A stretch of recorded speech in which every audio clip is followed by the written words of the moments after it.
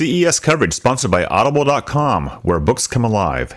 Listen to a bestseller on your iPod or MP3 and get a free trial at audiopodcast.com/CES. Continuing coverage of the Consumer Electronics Show 2011, Jeffrey Powers with Geekazine and the Tech Podcast Network.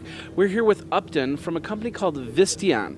Now, Visteon, we talk about all these new devices and how we got these cool touch screens and they got these new cool swipe displays. And a lot of people say, what happened to the tactile feel? I want to turn a knob. I want to push a button. Well, that's what Visteon does, is they work with technology to try and merge all the tactile feel with all the touchscreen feel, and maybe even find a way to work it in between. So we've got Upton here, and he's going to tell us a little bit about what you guys do in a normal day of production. So in a normal day of production, we actually try and understand the elements that generate a craftsmanship feel in all the elements in a cockpit in a vehicle. So for instance, starting with the very basic switches and knobs, we have an example here.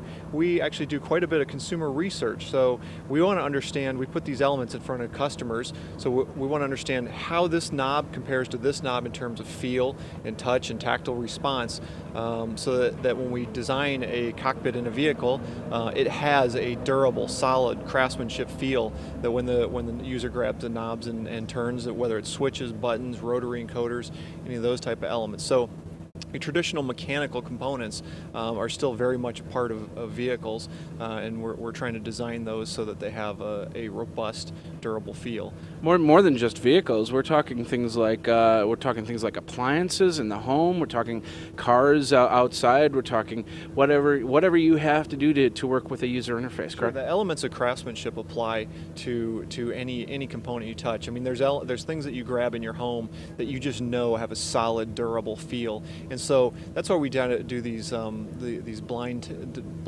tests with knobs and buttons and switches and that type of thing, so that we can really understand what drives craftsmanship in an automotive environment. Okay. Now you have a dashboard back here, and this is kind of part of the whole experience. In this case, it looks like there's no buttons, there's no real tactile feel. It's all push screen.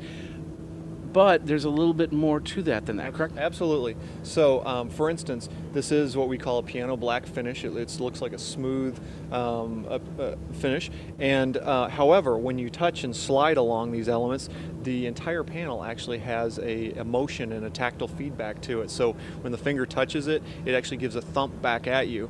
Additionally, we've built in some very cool features called gesture recognition. So as I move from zone to zone, I can actually swipe my hand and I'm able to move from screen to screen, or I can actually input a command by swiping up. So the cool thing is, you don't actually, as a driver, it reduces driver distraction, because now you don't actually have to look down, find a specific button, and then press that button. Now you just swipe your hand in the zone, and you change from menu to menu, or to enter a command you swipe up. So it's a pretty interesting concept, and it helps minimize driver distraction. Yeah. So the tactile feel of buttons, the touch screen ability that actually gives you response, and just the fact that you can. Yep. The glaze over is great because it helps you with no-look operation. Again, it's one of those things, when you push a mechanical button in the vehicle, you know something's happened because that button moves. But when you get into a touch screen, that's the whole point behind the tactile feedback, is actually having some sort of response so that you know that a command's been entered and something's happened. Okay. Now what do you got right there? Okay, so this is an alternative to traditional buttons and knobs, in that we can create a switch panel out of any material, whether it's metal or wood or anything else, and then we use some sensing technology that detects finger position, and you can do rotations, you can do traditional button entries, but it all is done out of a solid mechanical surface. So again, there's no moving parts, so it's very inexpensive, very easy to do. It's also sealed, environmentally sealed, which is nice in the case of somebody spilling coffee in their vehicle or anything else. So it's kind of an interesting concept, and as opposed to having plastics and other materials, you can actually have real metals and real woods, and again, enhance the feeling of craftsmanship in the automotive cockpit. Perfect. Now we got one more piece right here. We're going to do a quick switch here. Tell us a little bit about this device right here. Okay, so this is what we call... I'll have you step over here this way. Okay.